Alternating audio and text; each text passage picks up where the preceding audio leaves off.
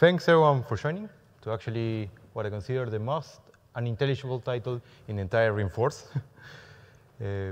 My name is Joaquin. I'm going to talk I'm the head of global security at OLX Group. My background is quite diverse. I managed to actually do quite a lot of different InfoSec domains, especially in OLX. I was a developer, then a security researcher, then moved to product security, application security, SOC, compliance, cloud, Terraform, etc. The goal of this talk actually is to talk about how we build a PCI SAQ A-EP-compliant service, but actually that is easy to deploy, that is serverless, and easy to maintain. Why is it important it's easy to maintain? Is because when you look at for the last 6 years, according to Verizon, we were actually doing OK for the PCI. Or we were improving the amount of compliance, although not the best ones, but we're still improving, and the trends were going up. This year is the first year where we're struggling again with PCI. What does it mean? Is that actually almost half of our companies are struggling to maintain PCR towards all the year, and we fail the controls in the middle of the year while we actually are working. It's not a one-time picture and then after. What's also important that when we do get audited and think we're ready, the average is that we miss 16% of our controls on the gap when we fail. And even it's interesting that now by 11 points, almost half of our companies are using compensating controls in any way, and we're not what we would call PCI by the book in that way. And hopefully with this talk, you can actually try to struggle to improve this trend. And also the other goal is that we managed to be PCI. What we started was a year goal in a product, and then we reduced it by going this new architecture to less than 3 months. Hopefully you can achieve the same results, and you can build on top of our successes and failures of using AWS to build a PCI serverless framework. First, I'm going to talk a little bit about the context. What is OLX Group, and why we actually want to become PCI again. Then a crash course on PCI. Can you raise your hand? How many have you implemented in the past PCI or have knowledge? OK, so a lot of you. So I'm going to go with a quick 2-slide crash course in that way, just to refresh on the amount of controls and what level you need to be. Then I'm going to talk about our first approach we try to do, because I consider it's sometimes a good idea to talk about your failures and what didn't go so well for us. And then we move to actually the change we did, how we changed our scope, how we changed our strategy, and how we actually, by going serverless, we were able to reduce to a lot of the months that we were going to implement PCI. Then again, some tips, some takeaways, and at the last stage, I'm going to talk about, I'll give you some time, 10 to 15 minutes on QA. Underrated breakout, there's only one talk I would say that is really connected to PCI. It's about how to properly scope PCI DSS on AWS. I think this is a really key talk you need to go, because what you get from this talk is actually, this is critical. If you do it wrong, you're going to pay a lot, and a lot of time is going to be wasted and change your architecture completely. So some of the context about OLX Group. So OLX Group is actually part of an bigger investment company. It's called Naspers. They're a South African-based internet and entertainment group, and they've been founded in 1915. They have investments across the entire world. They are in fintech, e-commerce, iFood delivery, education, a lot of other places, plus OLX Group, which is a classified sites. When you look at OLX Group in numbers, you see that we're present in over 40 countries. We are what some people call one of the biggest companies you never heard of.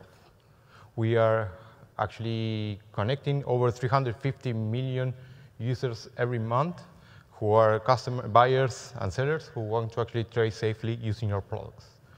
We are running across multiple tech hubs in Barcelona, Moscow, Russia, Berlin, Buenos Aires, Delhi, Poznan, Lisbon, and that we are running over 35 offices. We have 5,000 employees. Over 1,000 are product and tech. And in that way, it's quite a big group. We are comprised of many different products and companies. And as a head of security, I actually work in helping them become more secure and more compliant, whereas ENISA, GDPR, PCI, etc. I'm helping most of these brands in that way. One of the tips and tricks that is not related to PCI is on these bigger companies with multiple stakeholders, multiple business units, etc. One of the key things you have to work on is security culture, as it was explained today also on the CISO, plus the partnership problem, about how to partner with the different products that we're running, and so that they see security as an enabler rather than a blocker and somebody who's just saying no to them all the time. In terms of PCI, what I would say is most of these products do have or allow customers to pay via credit cards. We mostly use third-party providers for this. So you can use a lot of third-party providers, Adyen, Ingenico, Stripe, etc. Now, there's a myth. The first myth of PCI is that when you use a third-party provider, people think that you don't need to be PCI anymore. And that's not true. Your scope, your risk exposure is going to be reduced, but you're still going to have to take care of PCI, DSS, in an easier way probably, with less amount of controls, but it's something that you're going to have to look for.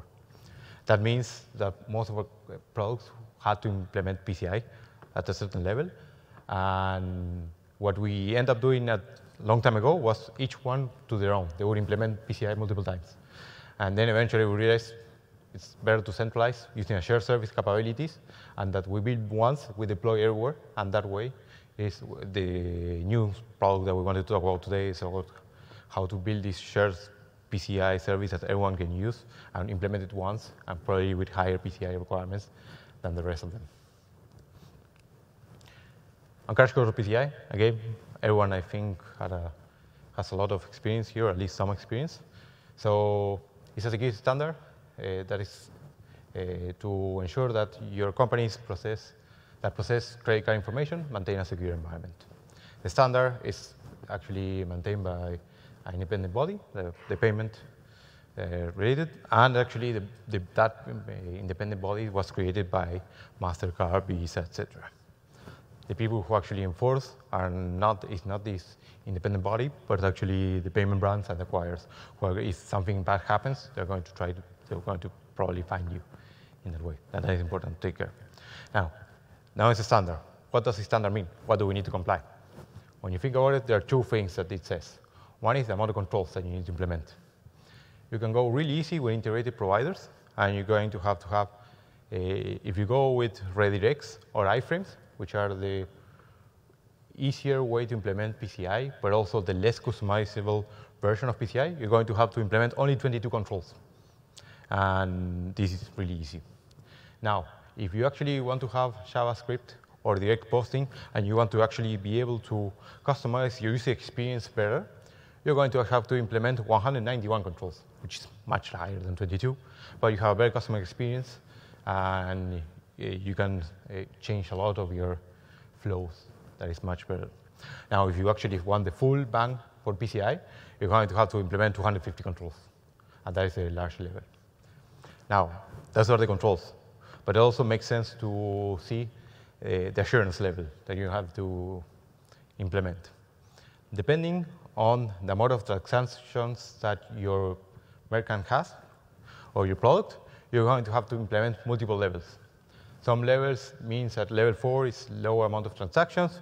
You're just going to get by via a self-assessment questionnaire that you signed and you give, and even the quarterly scan of your network and your product is going to be recommended but not required.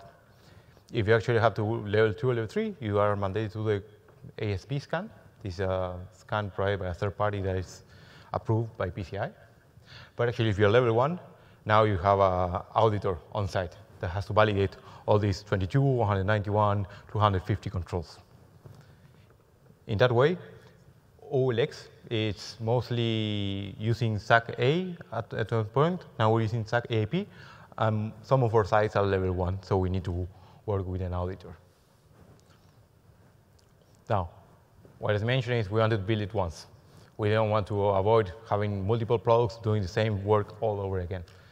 This is also has a lot of other benefits. Instead of working with multiple payment service providers or PSPs, we can use it. We can centralize most of them. We can avoid local contracts that is really painful, and we have much better partnership integrations with them, and even perhaps better discounts. We're also going to be able to centralize the PCI requirements, so it's going to be easier for security, easier for all the products, because now they have less PCI to take care, and win-win for everyone. But it's about the customer. Why? Because by centralizing this payment flow and this credit card processing, we allow for faster deployments that reach all of our customers, and then this allows us for a better customer experience that we can implement across the entire portfolio that we're running. So we wanted to implement SAQ A-EP, 191 controls. Our first approach is we choose to, as many companies do now, is we wanted to implement this PCI SAQ A-EP on a Kubernetes cluster. At the time, it was 2017 almost, 18, at the beginning of 18, it was quite new. There were not that many companies that were doing it. But OLX were running a lot of clusters, Kubernetes clusters in production, and we felt quite comfortable with the technology. So say, okay, we wanted to invest, or actually implement the PCI there. But when you actually look at how does PCI looks in a Kubernetes cluster, you start realizing it's not actually 191 controls only. Because what you're going to have to do is you're going to have to map it to the multiple layers that you have with your architecture. So you think about it, you have the Amazon layer, the account, the EC2 layer or the operating system, plus the containers running on top. And a lot of the requirements are going to be mapped multiple times across all these layers. So it's going to get harder. So for example, access management-wise, we're going to have to implement an Amazon layer. We're going to have to implement on the SSH, plus also the Kubernetes and the Docker containers are going to have the access management also be checked. On the network firewalls, the network ACLs have to be properly configured, the security groups as well, plus and then we're going to have a cluster that has network policies, and we can restrict the pod mapping across everyone. But not only the technical controls, this is something you do once, and then you are done. But also the operation controls. This is something that you have to maintain, and you have to keep doing every time. Now you have more logging and monitoring to do. You have CloudTrail, you have the operating system logs, and you have the Docker and the Kubernetes logs that you have to monitor for security purposes and make sure that you react to all of them. On the patch management side, it also gets complicated. You don't only need to update the nodes or whatever other services are connected to the Kubernetes clusters, like Vault for secrets or Wazoo Elasticsearch, but also you're going to have to keep the pods updated also as well as scan them periodically. On the management side, this layered architecture also becomes quite problematic because you have to keep diagrams of everything. You have to do a CIS benchmark of everything it moves. So the Amazon EC2 or OS operating system CIS benchmark, the Kubernetes CIS benchmark, the Amazon CIS benchmark. You have to change management, so every change needs to be tracked, documented, etc. And with all these moving layers, what ends up happening is it's a lot of changes that you need to work on. So for us, what ended up happening is the tooling team, who was actually in charge of building this new product or platform, was getting frustrated because what it at first was a 3 to 6 month project, it started to look like a year with all these controls framework, and they never got it through. The SREs, who were actually going to operate on this platform afterwards, were also getting quite frustrated because they saw the amount of operational workload, the patch management that you had to do, the firewalls you have to reviews that you have to keep doing every 6 months, and they were not quite happy. And for us in the security team, we saw all the risk exposure, all these layers that could go wrong, all these controls frameworks that we had to verify, that we have to hopefully automatically check. It was quite hard for us. And what's worse, it was 2018, and PCI was announcing new changes. And they were doing things like, now you have to enforce SSL across the entire, or TLS, a strong TLS, across the entire architecture. And Amazon was the first time that a lot of people had these requirements soon, so we actually had to troubleshoot our way out of this. So when all of this happens, sometimes it's good to go back to square one and see the payment flow. And component-wise, it's quite a simple architecture. We have a front-end that is a React application, and this time was Kubernetes. And we had a backend that was Kotlin. The backend We keep the tokenized cards on RDS, and we will keep the an SQS with integration with the provider or products, actually to make sure that we notified once the payment was done with the providers. We would forward things to the providers, actually fully encrypted from the minute they reach the browser. So our backend never had actually nothing to do with the entire payment flow. The public key was always the public key of the PSP. So we had no way actually to change this and no way actually to access that public and the private key. So here, when we realized that, and we talked with our auditor, and we realized the scope, here came our first silver lining on all of this, is that because our private key wasn't available by or accessible by our provider, by OLX, what happened is that our backend, the Kotlin app, was out of scope. And this is why I say you always need to talk with your auditors to some extent what is out of scope. This was also based on new changes that happened with FAQs from PCI that he based his assessment. What did this mean? Now, actually, we only have to take care of the front end. And we need to make sure that the integrity of the front end is always there, so we make sure that the payment flow is done processing properly with the proper keys, etc. Now, a front end is easy, right? It's a React application. What we can do? We can run a React application on a bucket. And that's where we develop what we call the new strategy, is PCI on a bucket. What does it mean? Is we're going to implement 191 controls on an S3 bucket. And that way, it's going to be much simpler. It's going to be serverless, and but it's not out of the box. Because even an S3 bucket, although it's PCI compliant, has a lot of things that you have to do all around your Amazon account to make it PCI. And this is what I'm going to talk about, how to make actually a simple S3 bucket with all the front end and the payment flow actually PCI compliant. So remember, we have 191 controls that we have to implement. And across, usually, they're divided in 6 domains on PCI. I'm going to walk you actually through the 6 domains and what it means on this simple architecture, and actually what it doesn't mean anymore. So first of all, the architecture got way simpler. What was a 3-layer architecture with 100 million points of risk failures that could be exposed, now on PCI scope is the attack surface is quite reduced. A lot of the controls are now shifted back to Amazon. So DMCs, network policies, patch management, all these kind of things, you're going to push into Amazon. The default users, insecure ports. By doing this, all these things move to Amazon. And what's better, we minimize the operational overhead and the management. A lot of less paperwork or checks that you have to do, but there's still a lot of management. And you're going to have to do no patch management whatsoever if we keep to these rules that we worked on. So how it looks like at first, it would look like this. But if you start, you will see, OK, we have to implement secure network systems. Now here, you have one of the biggest gains. Almost 20 or 25 controls, you shift into Amazon responsibility. These are all the ones I said about insecure ports, DMC firewalls, etc. We still need to implement configuration standards, so we implement infrastructure as code. We run Terraform across all of our 110 Amazon accounts, so this is not quite something new for us. And we orchestrate since, I think, 3 years, so we're quite good at it. We're going to have to implement our own CIS benchmark, now just Amazon CIS benchmark. There are multiple ways you can do it. You can use a third-party provider, such as Nessus. You can use an open-source tool, such as Prowler, where you can even include other custom checks that you think are good for your baseline. Or now you can also use Security Hub with config in that way, if you're not running in multiple regions and you want just one score.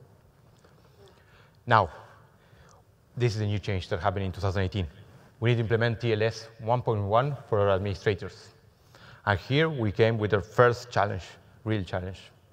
When you scan actually Amazon endpoints, you will see that TLS 1.0 is enabled. What does this mean? It actually goes against what PCI needs you to disable and to disable the fault. But Amazon has a good justification for this.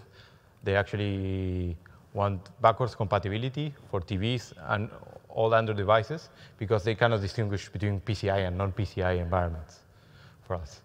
So when we talk with them, they gave us two options. They say, disable the TLS on your workstations of your administrators or security so that you can ensure that there's no fallback. Or you can implement an infrastructure CI/CD because this will then you can enforce a no fallback on the CI/CD. But then the infrastructure CI/CD would be in scope. PCI was quite clear, actually, that we need to disable any fallback with TLS 1.0. So we took one of the recommendations from Amazon, and what we end up doing, or similar, is we use a compensating control because there's no way we can go around that one. We use a third-party federated access system that would enforce the TLS during the authentication, and we do it via a security account, same as we did with all the 100 Amazon accounts. And that way, we would ensure that all the workstations would have TLS 1.2 at least enabled, and therefore, they would always fall back to a more secure protocol.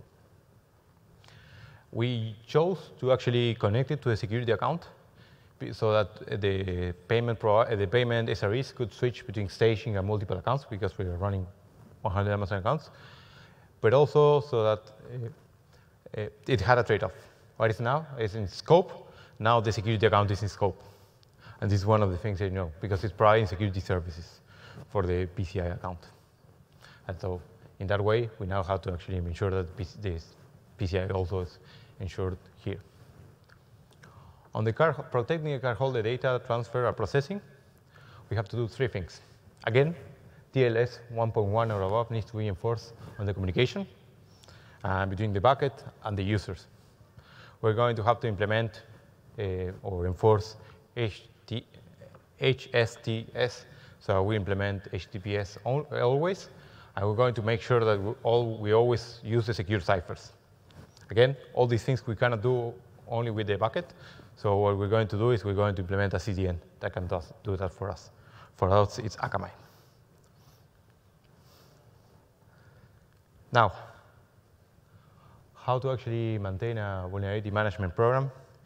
The first item you have to do is you can choose. There's only one option in PCI that is an OR. That is actually whether you want to scan quarterly or yearly or after any change your application to see any vulnerabilities and kind of verify your AppSec problem and that it complies to PCI. Or you can choose to implement a WAF in your CDN. We chose to do that because it's way easier, it's such a technical control. So we move operational overhead to technical controls. We're going to have to implement security gates. Usually in OLX, we implement word rails. So we let developers deploy sometimes, but within a certain limit. But PCI is more strict, so we're going to have to implement actually a gate that says no, yes, based on your deployment. We use only open source tools, so everyone can use them. First, SonarQube for SAST. There we're going to implement dependency check, also from OWASP, to actually check the dependencies of our application. And there we're going to run Dust for OWASP actually as well here. On staging, we can actually do whatever we want because it's not PCI scope, so you can implement a full CI/CD pipeline. But if you connect to production, it would be in scope. So what we're working on is actually a hybrid, because we want to have a full CI/CD part, so we work with code commit and code build. The challenge is that because code pipeline is not yet PCI, we cannot have the full pipeline still on Amazon, and we implement a hybrid between GitLab, code build, and code commit in that way. When code pipeline and code deploy are fully PCI, we're going to implement the full pipeline here because it's segmented, it's quite cool technology, and we can implement all these other steps also in Amazon land. How to actually implement strong access management. Here's one of the other reasons why we have to implement Okta Federated Access Management. First, we need to implement a root token for the root account. That is quite easy done. You need to buy it, etc. But now you realize that there are 3 controls that you're not going to be able to implement in Amazon out of the box to implement all the PCI requirements. These are account logout, idle sessions, and logout durations. The rest can be implemented by Amazon, but these three can't.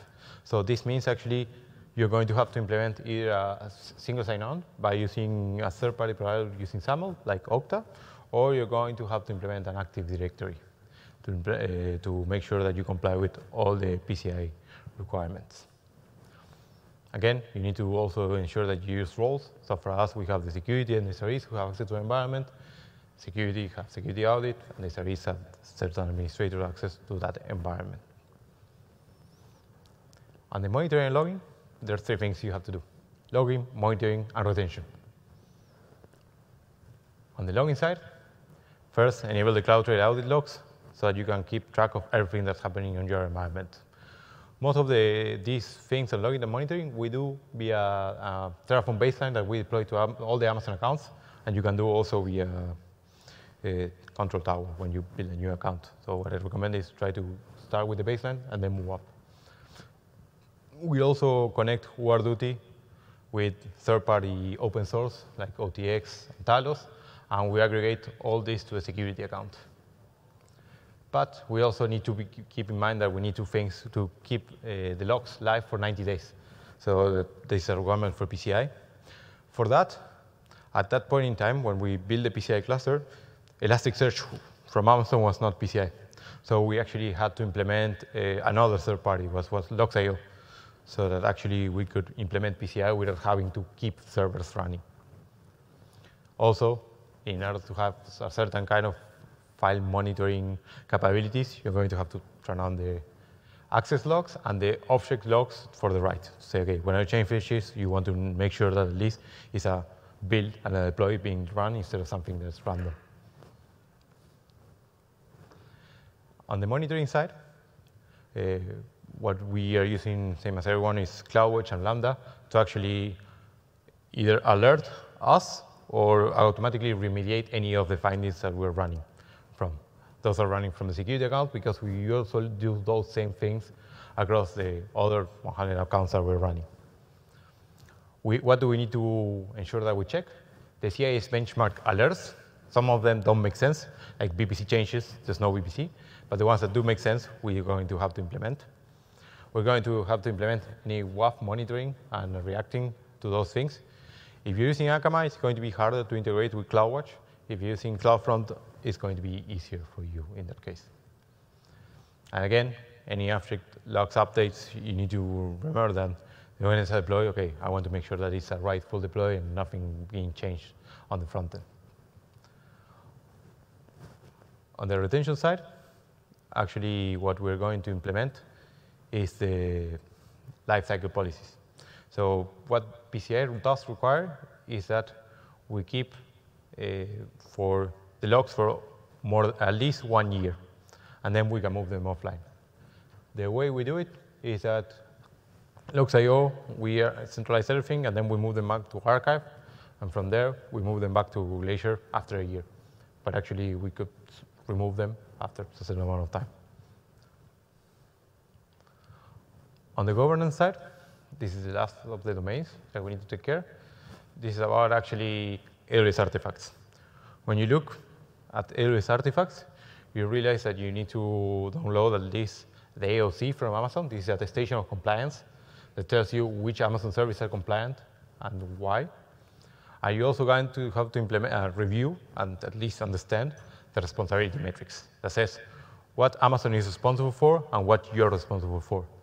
Because also this is also really important that you keep track and you keep updated every year, along with your actually agreement when you sign for an Amazon account. You're also going to have to implement incident management. There's, again, this is already a lot of things with CloudWatch and Lambda, but on the management side, it's more about the process itself. So there's a new security incident response guide that was launched recently. I highly recommend it. It's about the entire process, how to automate, how to do simulations, how to react, how to actually do any war rooms, etc. What I do also recommend is that because it's PCI, whenever there's a data breach, you do need to notify the credit cards that this happened because they need to be aware, even the reply. So with that in mind, that's all the things that you have to do in Amazon, but there are still some things that are left that are management or non-Amazon wise. The firewall review is something you have to do every 6 months. We have no firewall, but we use it just to update the list or the IP list between Akamai and the S3 bucket. So it's just a reminder to do that. If it's the CloudFront, that's not needed because you don't have a whitelist there. You have to have an annual pen test. The benefit here, because again, everything is serverless, you can actually focus on application flow. And you need to remember all the network segmentation, all the patch management, how to get data or not. Focus on the application flow and focus on what matters, focus on the business. And last but not least, the ASB scans are completely mandatory. You're going to have to scan Akamai endpoint and the bucket every quarter, and you're going to have to store the reports and send it over them. Now, sadly, before this, we have laptops. The security and SRE team are need to run firewall, patching, antivirus, and monitoring for all these kind of things, because they are in scope. If the payment SRE gets hacked, he can access the environment, he can change something. So that's why all these things are in scope, and this is the only pseudo non-serverless thing we have for now. On the management side, nobody's going to write security policies for you, and these are quite important for PCI, but you can buy them. You have to do the trainings for the developers once a year. You're going to have to train them for OWASP and all these kind of things, and you have to have security awareness trainings for the entire company, especially in the policies. The diagram will look like something that I showed today on the architecture, and you have to keep updated with all the payment providers that you have running.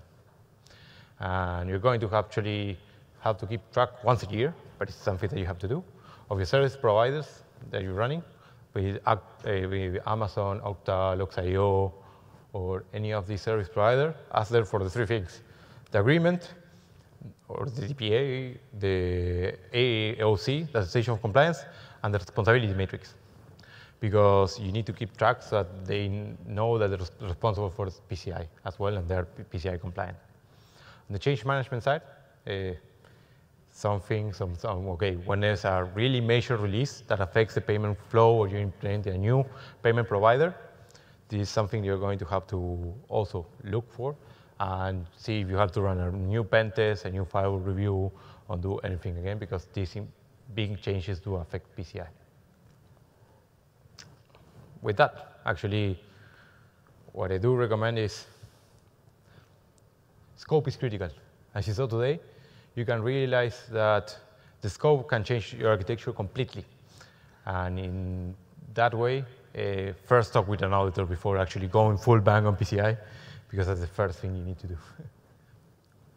Second of all, it's by simplifying architecture, we managed to reduce, again, from 1 year Kubernetes cluster that we're going to implement with almost 600 controls to something that's really easy to implement.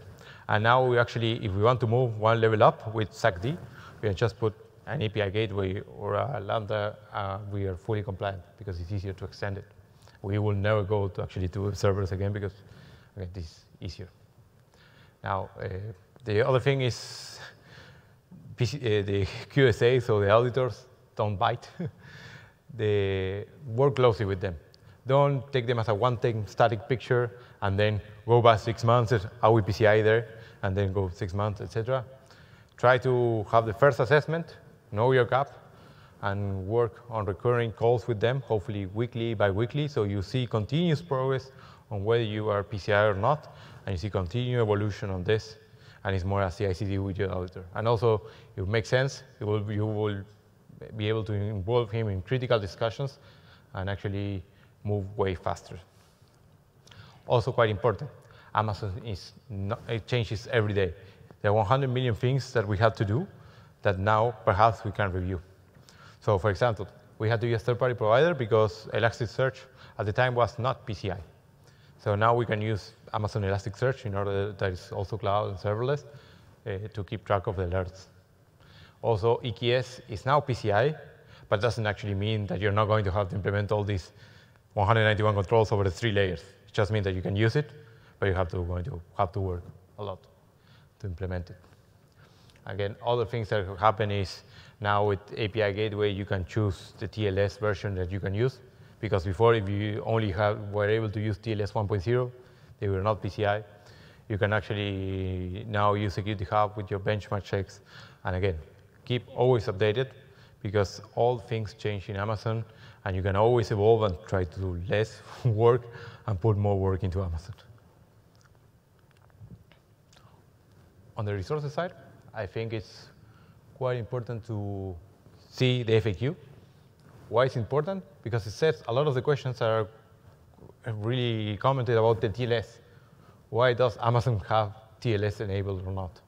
What services are PCI compliant? Which ones I can use and which ones I can't?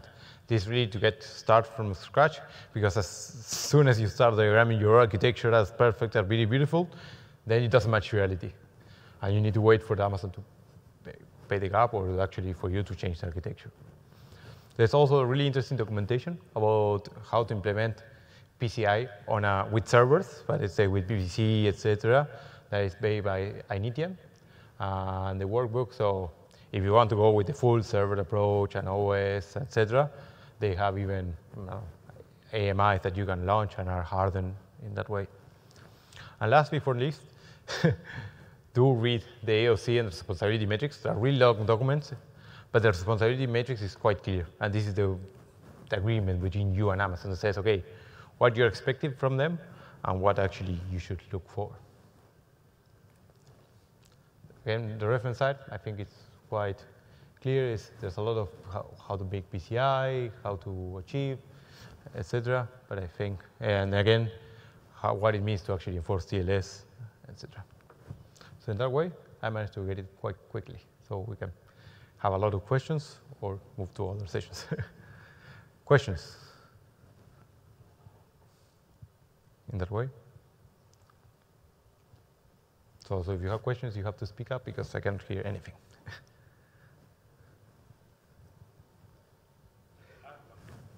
So you kind of breezed through a portion of the conversation where you described why your backend infrastructure wasn't in scope at all, and basically there was enough practically not being accessible. Yeah. Can you talk a little bit more about that? Yeah. So the way I cannot go back that easy. So how it actually works is there was these FAQs that got launched also in 2018 that talk about what does it mean for data to be in scope when, or for PCI purposes, when you don't have access to the key that encrypted the data. This was also taken for backups, for example. Should the backup be encrypted or not? So what the auditor said is, right now, the key is rendered by the browser. The browser would use the key from the provider directly. The key would cipher, actually with a symmetric key, and then use that with a public key from the encryption, and then send it to backend. The backend actually has just a hash or a full cipher that's fully encrypted. So there's no way, actually, there's no risk in that way. So you can just move forward. If you had direct POS, it would be the same. You just send it to a provider, just nothing in that way. So that way, what the auditor said is, there's no reason why the backend should be out of scope. It should be in scope. And what we did is, we could move the backend to another account. We can move it with all the other pods that are Kubernetes cluster, or we could run it on EC2 instances. We could do whatever we wanted there, just because it was not in scope for PCI. And this simplified quite a lot of the architecture and the compliance part of the topics. And again, this is quite something that you need to work with your QSA, and you need to understand the payment flow and the credit card transaction. So if this kind of methodology is called client-side encryption. If you use something different, like the posting, perhaps your backend should be in scope. Mm-hmm. Any other questions? OK. I think we got it done with 20 minutes in that way. So thanks a lot for the talk. I hope you actually learned something new. And if you like to implement these kind of things, hopefully you can achieve similar results and reduce the amount of work that you have to do in order to implement PCI in your product. Thanks, everyone.